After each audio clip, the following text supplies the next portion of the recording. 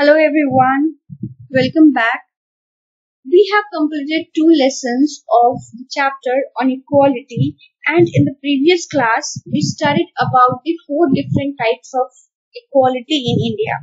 Also we studied about the provisions, like the first one, the provisions in the Indian Constitution. The first one was every person is equal before the law. Second, no person can be discriminated on any basis like the religion, caste, race, etc. The third one was every person has access to all the public places, including playgrounds, hotels, and markets. The fourth one, untouchability has been removed. Now today we shall discuss about the implementation, what government tried to implement the equality.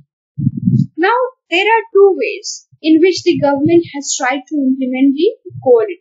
The first one is, as you can see, through laws, and the second one is through government programs and schemes.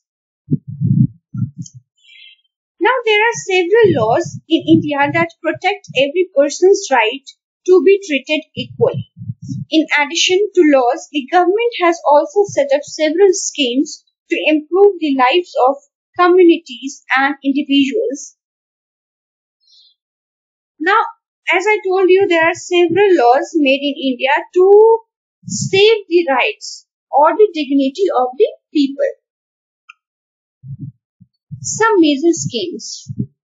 Some programs and schemes like reservation in jobs and colleges for the Dalits or the Jan Dhan Yojana or Gramin Berojgar Yojana were implemented by the government of India to uplift the poor. As we know that in Indian Constitution there is a program or the scheme or the policy of reservation. Alright. So who gets reservation? The people, the backward people or the people below poverty line who are not able to enroll themselves in good colleges and schools, they get reservation. So reservation is not only in colleges but also in jobs to make each and every people near the in parallel lines. Now, one of these steps taken by the government includes the midday meal scheme.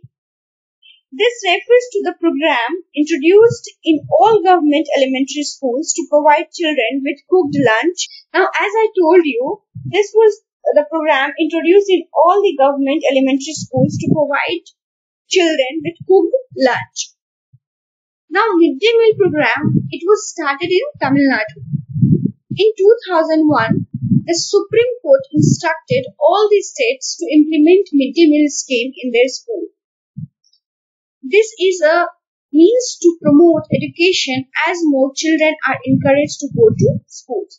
So the motive behind the implementation of this midday meal scheme was that if the children, as we know that poor people, they are not able to get food of one time event. So basically the motive behind it was that if the children will come and they will get food, they will be more and more interested to enroll themselves in the schools. It promotes the education as more children are encouraged to go to the schools. This includes the fact that more poor children have begun enrolling and regularly attending school. Teachers supported that earlier children would often go home for lunch and then not return to school. But now, with the midday meal being provided in school, their attendance has improved. And it helps in maintaining a good scenario, a good attendance record in the school. Now, midday meal had many positive effects. They are: more poor children began enrolling and regularly attending schools. This program helped reduce caste prejudice because both lower and upper caste children in the school eat this meal together. This program also provided food and nutrition to the children of poor families who were not able to provide healthy nutrition to their children. The scheme has also improved the lives of Dalit women as they have been employed to cook meals. Not only it helped the children to get lunch or to get proper food with healthy nutrition, but also it helped the Dalit women who enroll themselves in the school as a employee. Now, what were the changing attitudes? Now, the changing attitudes very slow. Even though persons are aware that discrimination is against the law, they continue to treat people unequally on the basis of their caste, religion, disability. Now, continuous struggle. Then, next is equality in books must reach the ground. So, basically, the things that we used to study in our books, these things should not only be on the paper, but also it should be implemented and it should be in the mind of the youth. Establishing equality in a democratic society is a continuous struggle. Now, what we have studied, the two ways in which the government has tried to implement the equality, they are by law and by introducing schemes and programs. Midday meal was one of the main programs. The attitude of the people changed very slowly.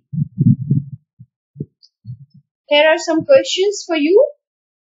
In the next class, we shall discuss about the issues of equality in other democracies.